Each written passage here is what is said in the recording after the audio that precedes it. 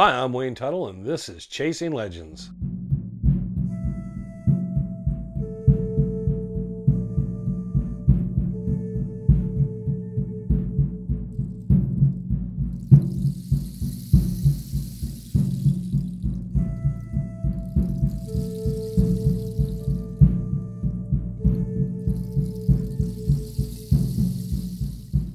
Welcome back to Chasing Legends. I'm Wayne Tuttle, your host once again. Please hit the subscribe button, hit the notification bells, leave a comment if you want to, and check out our website, www.legendssuperstitionmountains.com. Got everything there, bark notes, photographs, links to all the videos and stuff, so go to town. And thank you everyone for continuing to watch our videos, and it's just kind of a really cool thing that after several years we continue just to keep that audience and continue to grow. So this week we do another story. Now I actually had two stories. I had one, someone had mentioned the Wickenburg stagecoach robbery. I have a rather thick file on that, very familiar with the story, and I started to work into that. And then I pulled another folder and I found an interesting story concerning the Bradshaw Mountains. And I started going through it and I thought, well, that's kind of a neat one. And then there was one on the Billy Bueno mine. And the Billy Bueno mine story wasn't really much of a story. It was more of just, there wasn't a lost mine, anything attached to it. It just told the story of the Billy Bueno. I thought maybe that could be good another time, another day. And I'm going through this Bradshaw folder, and then I find this one story, and it doesn't really belong in it, and it begins much earlier than these other stories. And I realized, well, what about this one? And I pulled everything out, and then I found that really interesting, and everything else got put aside, and I made a new folder specifically for this one story. I think it had been kind of put in the folder. It didn't really fit the region. It didn't fit anything else in the folder, but so I'll tell it today. So we're going to start in 1766, Altar in Sonora, Mexico. And there's been a lot of depredations and a lot of problems with the Mojave Indians north of there, up into what would be southern Arizona. And so a company of Mexican soldiers is sent to kind of push these guys out of there because some of the settlements and missions in the area, there's a lot of problems. So they send this company, they work their way up and follow these Mojaves and through different fights and stuff, trying to kind of eradicate the problem in the area. They end up in the northern area of the Verde Valley. While in the area, what we've determined is roughly the Sycamore Creek area, they're working along, and in a side canyon, they find a ledge of gold and silver. And it's very rich. It's a quartz outcropping. So they decide that it's rich enough that they're going to leave a group of 6 soldiers there with 2 burros with pack supplies. And for them to spend several months there and get what they can, and then they'll return and back to Mexico with what they have, and then they'll send a larger group up. And that's the plan at the time. So the groups part ways. Well, these guys don't have an easy time of it. It starts off initially well. They build an arastra. There's a little ledged cave, kind of not a deep cave, but a shallow cave area, has a ledge over it, and they set up camp in there.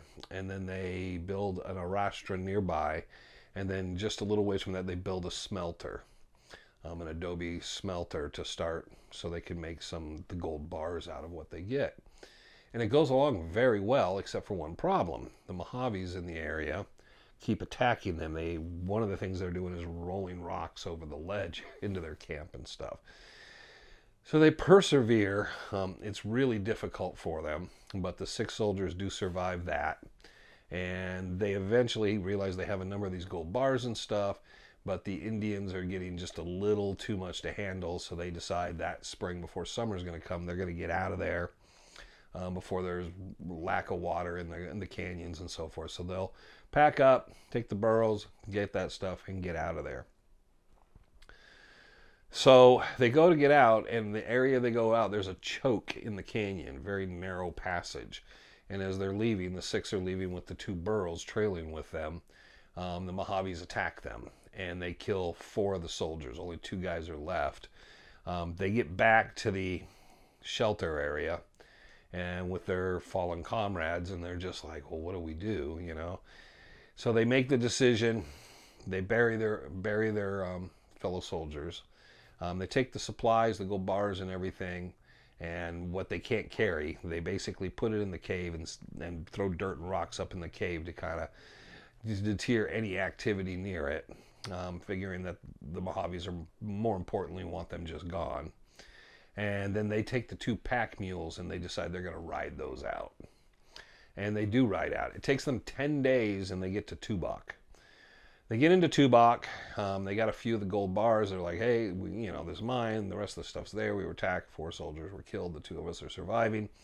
But they get to Tubac just when the president of Spain, the king of Spain, basically decides to remove all the Jesuits. The Jesuits are to be arrested and all the missions shut down and all this. These guys come right in and all this activity happening.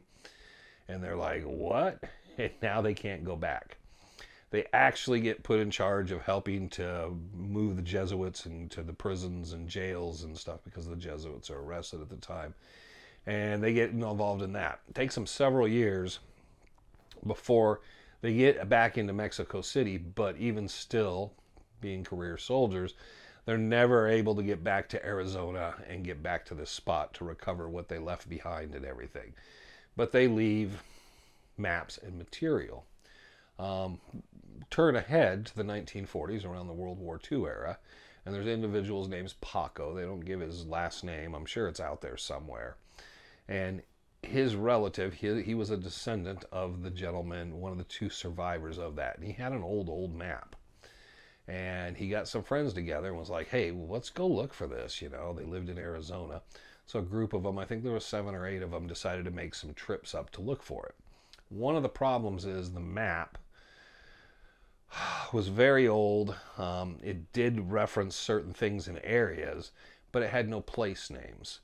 So they were able to kind of understand kind of maybe where it was, but they tried to work it on maps and kind of see where it would fit. They had enough clues of a choke in the canyon and a gap and a dip, which they thought was maybe a waterfall before you get up there. They knew the story of the ledge, the little cave with the ledge, and they knew the arrastra was nearby and the smelter. So they knew there was enough material there to go with that if they located it, they would know they found it, but it was very difficult. Plus distances, they said everything was kind of very vague. So they spent 5 or 6 years before finally just kind of giving up, realizing there's so many canyons up in there and it's a tributary. They said we kept going up and down and going through and we never really found anything that we thought we were even close. And so they all just decided that was enough. And Paco ended up disappearing. He was drafted, actually, he didn't disappear. He went to New Guinea and he was killed in World War II. And so World War II and everything that was happening at the time kind of interfered with this. Well, after the war, there was a gentleman, there was a dude ranch up there. I think it's called La Loma, up near Sedona, Cave Creek, or Carefree, up in Carefree in that area. So he was up there, and he went in, and there was a group of them going through the canyon, like a hiking group, and he had his camera, and he was taking pictures, and he found some neat, interesting things he wanted to take pictures of, and he kind of wandered off, and then got turned around and couldn't figure out where the group was, and called out, and he realized he must have gotten way too far and couldn't hear them, so he kept trying to backtrack and then kind of figuring out where he was going. But as he went, he kept taking pictures of stuff, and then finally he ended up, they searched for him. They realized once they got back he was missing. They went back out, couldn't find him. He ended up 30 miles away 3 days later, coming out in Perkinsville. So they went back and everything with him and brought him back, and he had all these pictures, and he said it was kind of his fault and all, it was no big deal. And then the newspaper started publishing pictures. But one of the problems in the local newspapers, one of the pictures shows an Indian ruin he found. And there was kind of a little bit of talk of like, that's pretty cool. He found some old ruins. He didn't know really where anything was. But the ruin is a ledged cave, and you can see in the background an arrastra. And this, of course, excited the remaining members of that group who wanted to go back out and look for it. And again, they went back out, but the problem is the guy had no idea where he was. Again, he was just some guy who was out on a dude ranch, ended up on a hike getting lost, and he came across this after he'd been just wandering around back and forth and around, and he couldn't even put anybody in the general vicinity. He went out several times, and they said the further they went out, the more confused he got, because it just all looked the same to him and all. So the group searched for many years. They said there was a point where nobody was really searching for it and everybody blew it off, but they said there was the photograph, and the photograph fit everything to a T, to where this ledge was and all that was in the arrestor in the background. So they said it actually was a very true treasure story, but no one that I know of is so far has been able to relocate it. So it's a very interesting lost Spanish mine up in the Verde Valley. So if you're up in that area and you're tooling around, you see a little cave that has a ledge above it, and then you look over and you see an arastra, and then you find the remains of an adobe furnace. You'll realize you're there, dig in the back of that cave, and chances are you're going to be very wealthy after that. Also nearby would be the burial of the Spanish soldiers, which I would let be. So that's the story of that. I found it interesting, much different than the others. I was able to research enough of it to realize there was newspaper accounts of the guy that got lost and so forth like that. And that's the stories I like, where you got enough of something that kind of pulls that story further along. So going from 1766 and then basically up into the World War II area and even present day, that I've not heard of anyone has found those ledges. And I've heard people talk about it.